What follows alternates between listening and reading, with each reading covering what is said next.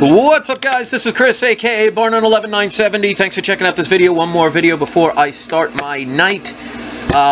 This is going to be a quick little video, but I like to put things in perspective to really help people.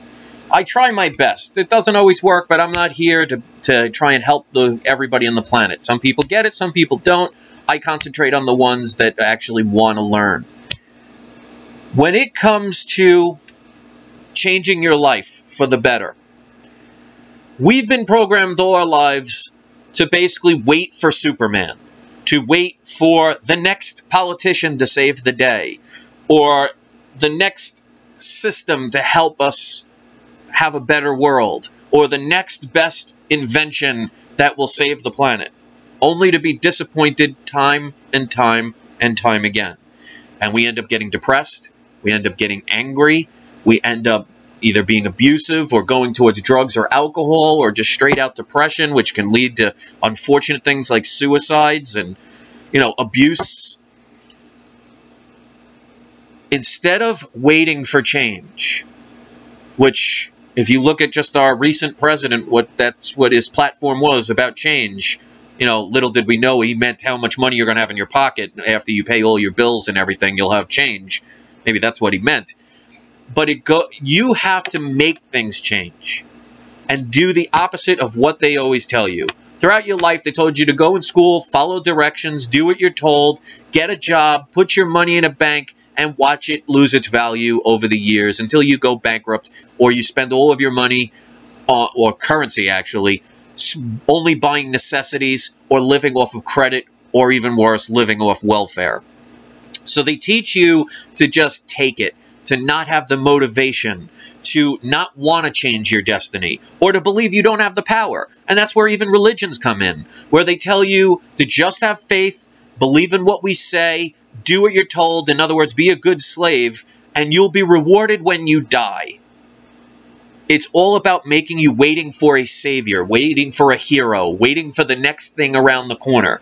And if you actually even look at something like the simple thing of Saturday Night Live, where they used to do all the, the fake news reports, go back to all the way back into the 70s when they first started them. They talk about the same things they talk about today, the potential wars and the problems with the economy and how gas is so expensive and food is so expensive.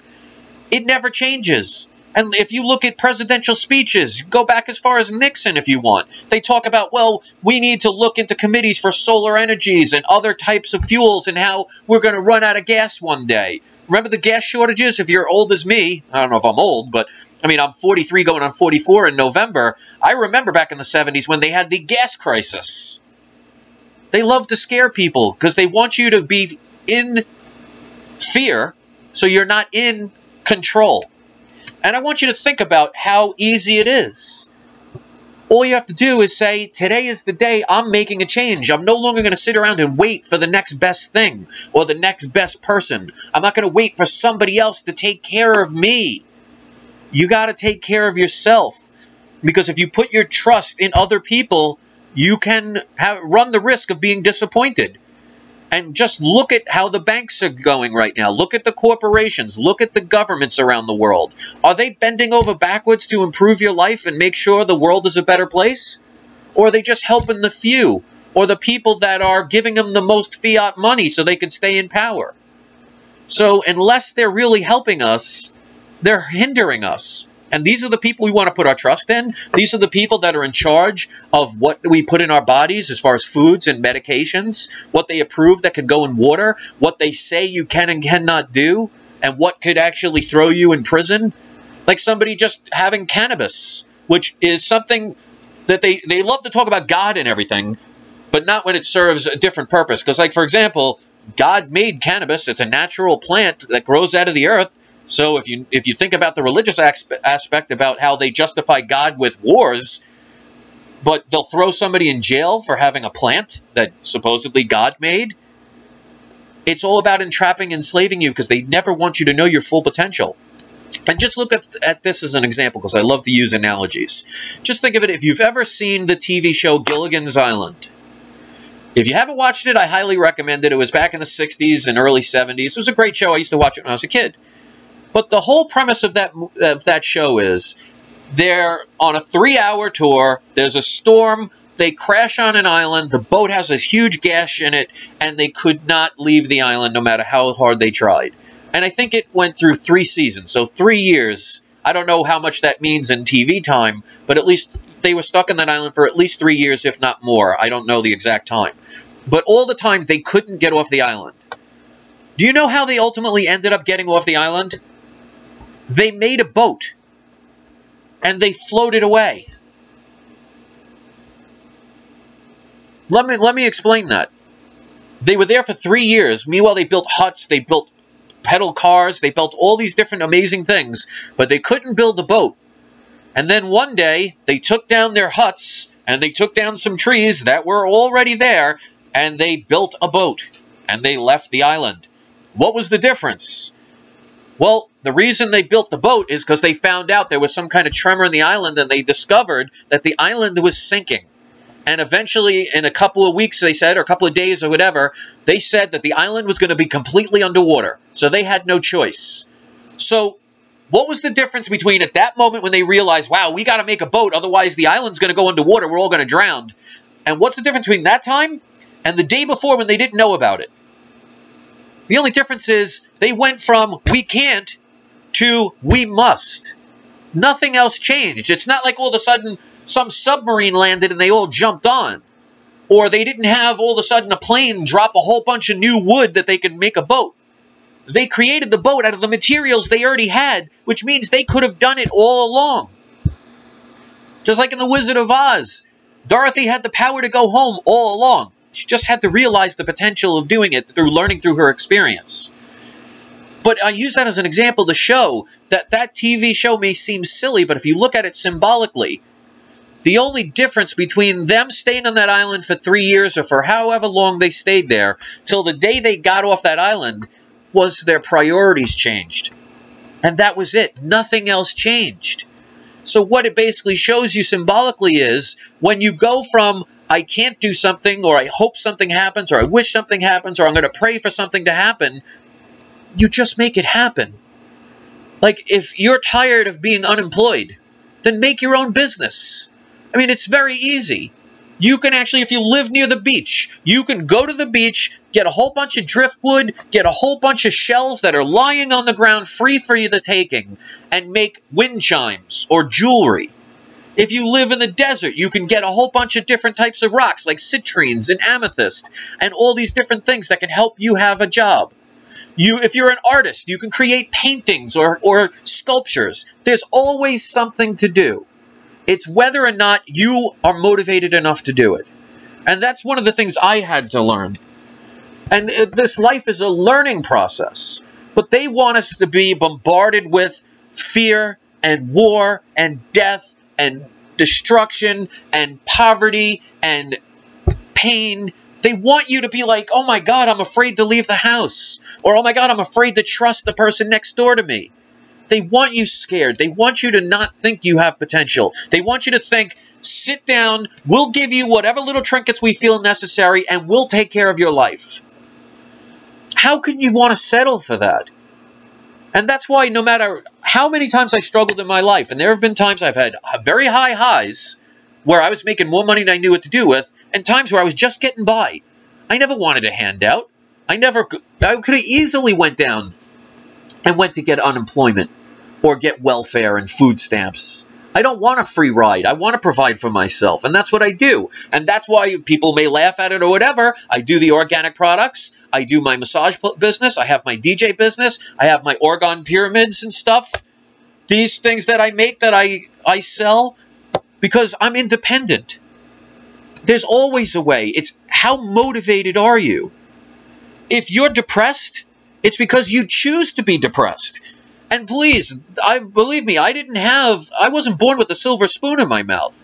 I mean, my parents got divorced when I was 10. When my mother found another person in her life from the age of 11 till about 25, this man was an abusive alcoholic. I mean, major alcoholic. The type that would hand you cough medicine like NyQuil and tell you to hide it. Well, when you're a kid, you don't know about that, but you know later on in life that when alcoholics can't get alcohol, when they're really that bad, they drink things like NyQuil because it has a lot of alcohol in it. I had shotguns to my head. I've had a very hard life. It's easy to say, woe is me. It's easy to feel sorry for yourself because no one else is going to care. I mean, how many people will watch this video and judge and hate me? They don't even know me, but they base it on assumption. So we want to have other people in hopes that they'll take care of you, and you're happy with that? Now, I can understand if, like, for example, you're a single mother with 2 kids, and you own a house and you're trying to get by and you have no other choice, or you're a handicapped or disabled person where it's going to be more of a challenge to be able to do that. There are always exceptions to every rule. But if you're a person that has the ability to have your mind working in a proper way and has your body working in a proper way, the only thing that you're lacking is motivation. And they want you to feel inferior. Why do you think they put all these shows on that glorify people with a lot of money? Because they want you to think if you're not one of the beautiful people or you're not one of the extremely wealthy, then you don't matter. That you're less of a person. Last time I checked, if all these people that supposedly talk about religion, they definitely don't practice what they preach. Because when you're talking about religions, isn't it supposed to be that supposed God or whatever you believe in created man to be equal? I don't remember him saying, okay, he created man, then he created some with more money, which are better, then he created the elite people, which are his favorite. No, we were all out of one. We were all the same. But yet, they will make you feel inferior. They want to beat you down. But it's our choice to say, fine, I'll accept it. Or you could say, no, I don't accept it. If you're laying there and some bully is putting their head on your face and pressing you against the ground, you could sit there and cry all you want. You could sit there and complain all you want, say how unfair it is. Or you can get away from there or change the scenario. If you choose to lay there and be a doormat, you might as well write the word welcome on your forehead. But that's a choice. So if you're watching this and you're like me, because I've been there, I've been depressed. There were times in my life I wanted to commit suicide. So I've been there. Trust me on this. When you have an alcoholic stepfather that puts a shotgun to your head and slams your head through a wall, it's going to put things in real different perspectives. But you can either say, woe is me, or you can become better. Prove people wrong. When somebody says you can't do something, instead of everybody saying, oh, I guess they're right because everybody's saying I can't do it or I shouldn't do it or no one else has done it. How about instead of saying, agreeing with them, say, you know what? I'll be the first to do it. I'll prove you wrong. And how many people had the purpose of trying to get me off YouTube for whatever purpose? Whether they're just mean, idiotic people or people that get paid to do it, they didn't succeed because I chose to not let them. You can do the same. You just got to build up that fire inside you.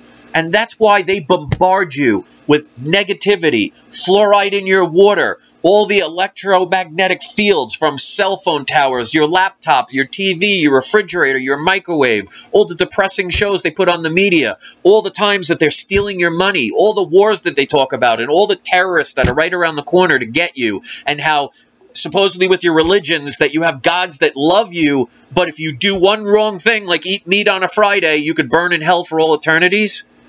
But he loves you. And you don't wonder why some people get so crazy they want to over-medicate themselves and then take a gun and shoot people? And even with that, if somebody gets themselves so much on medications, which are, by the way, FDA-approved medications, I might add, you never see these gunmen on crack or on some kind of other drug. It's always prescription drugs which are approved by the FDA. So always remember, for every FDA drug that's taken off the shelves because it was proven to be ineffective, at one time they approved as effective and safe. If you want to believe this stuff is all coincidence, that's perfectly fine. That is absolutely your right. I'm not here to tell you what to do. I'm telling you my story. If you want to feel that it resonates with you, then that's good for you. If it feels that it doesn't resonate with you, well, that's good for you. But don't kill the messenger. Because all I'm doing is trying to help people. And if that angers you, then that's not my problem. That's your problem. And if you're one of those people that before you watch this video, you were very depressed, and all of a sudden you clicked on this video and it answered what you needed to hear, then take that as a message. Take that as a sign. Take that as you're traveling your path And there's different things that you'll see along your path, but it's taking you in the direction you need to go. So there are no coincidences. It was something you were meant to hear. Now do something. Create something. Be something. Stop waiting for Superman. Stop waiting for the next president to come save us. Stop waiting for the banks to come up with a solution. Do one yourself and stop living in fear. Because there will always be people who will hate anyone that tries to ruin their good time. Even if it ends up ultimately helping the world in the long run. And that's why there's no coincidence that all the heroes in our day, all the wise people, the Galileos, the JFKs, the Abraham Lincolns, the Gandhis, the Martin Luther Kings, the Malcolm X's, the John Lennons of the world, they all got murdered. Because they all spoke about truth and unity and peace and oneness. You kill the messenger, you stop the message. Those were different times. Now, thanks to the internet, we can have information instantly. There could be a person right now watching this from China and Australia and Uganda. I have several, almost 137 countries, I believe, watch my channel. 100 years ago, you couldn't do that. 50 years ago, you couldn't really do that. We got to take advantage of these times because times, they are a-changing. And you got to do what it takes to change with it. And no one is going to sit there and pick you up if you fall down. And it's like that song, I get knocked down, I get up again. If you choose to stay down, that's your fault. Take responsibility. And that's another thing they try and make it seem like. It's always somebody else's fault. Like, oh, that person beats his kids because his father used to beat him. Or that girl dates all abusive people because she was abused as a child. And they always make you point, oh, it's not your fault. It's okay. It's somebody else's fault. No. Take responsibility for yourself. And even if somebody does something wrong to you, do what you can to make it better. Do you know what they say? Like they say, when life gives you lemons, make lemonade. No, when life gives you lemons, make a lemon and squirt it back in the guy's eye. Take back control of your life. Or stop complaining. Peace.